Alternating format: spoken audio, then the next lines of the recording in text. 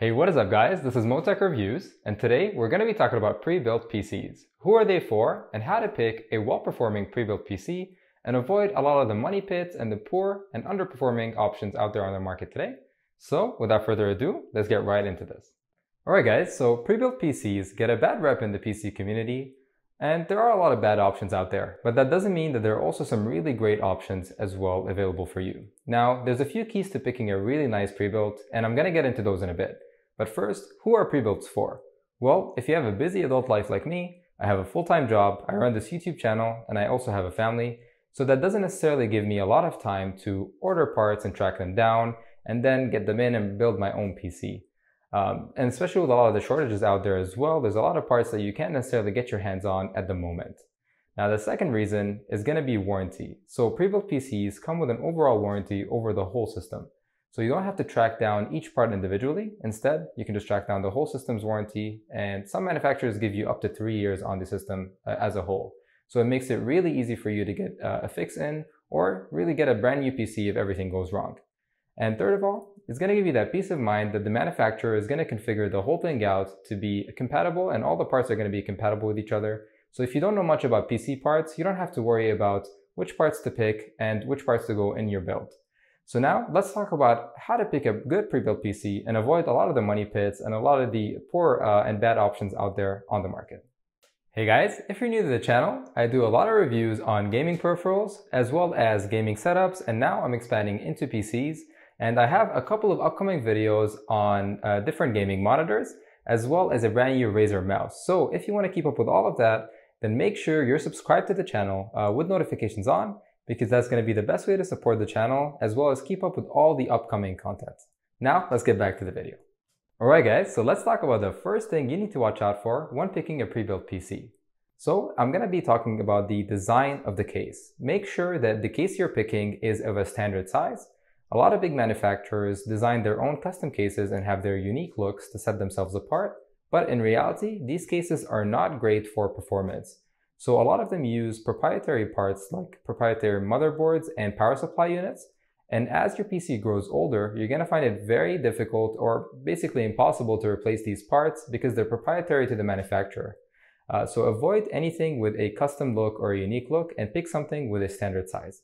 The second thing you need to look for in terms of design is airflow. So make sure that the case has a lot of really nice openings for airflow.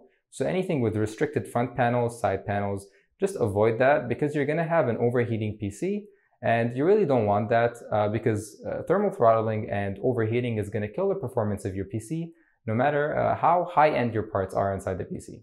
So watch out for a standard case and really good airflow. You have to have these two things when picking a pre-built PC.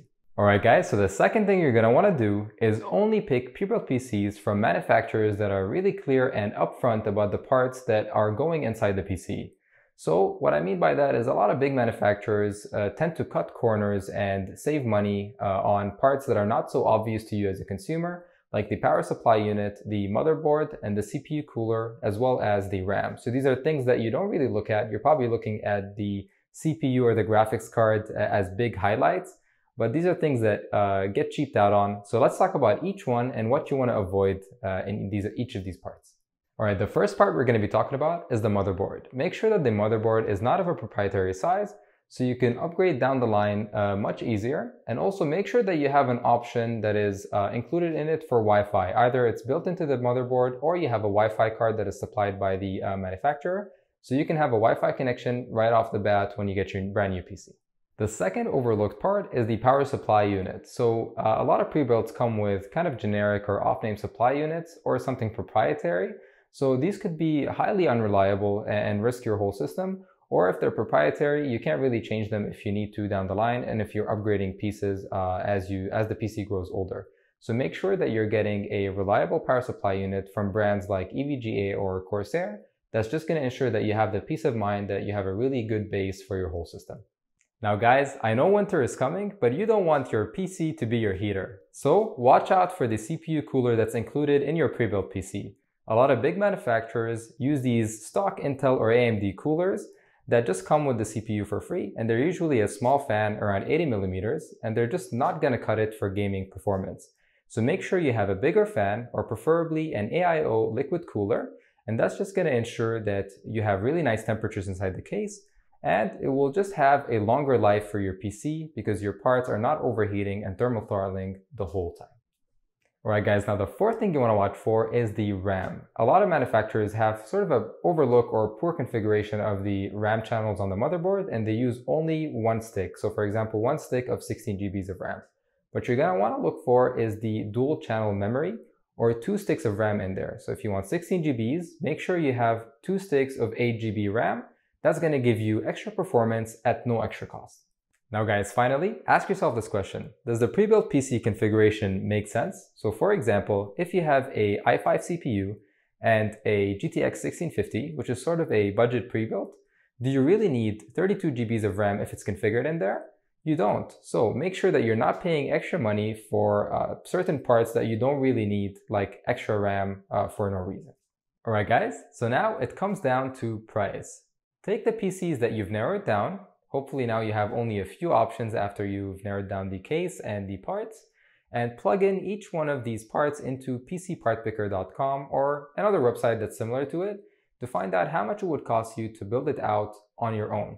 So after that, add any additional tax if you have any in your region, as well as $100 to $300 for the convenience of assembly from the manufacturer, as well as shipping. So that way you can make sure that you're getting a fair deal on the pre-built PC. And also look at the warranty. Some manufacturers give you 1 year, some manufacturers could give you 2 or even up to 3. So pick the one with the higher warranty, because why not, right? You get more peace of mind and longer support for your pre-built PC. Alright guys, so hopefully now you're down to only 1 or 2 options and they're both going to be fantastic for you. I followed these exact same steps to get to my pre-built, which is the Corsair i7200, and I'm really loving the performance so far. Corsair is very transparent about all the parts that go into it. So I had the peace of mind that I have all the reliable and upgradable parts later on in my PC.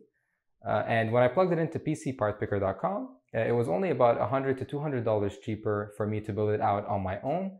So I'm really happy with this deal, and I think it's a fair deal for the convenience offered from this pre-built here. Alright guys, so that is all on the steps on how to pick a well-performing pre-built PC. I hope you found this helpful, especially if you are considering a pre-built PC at the moment.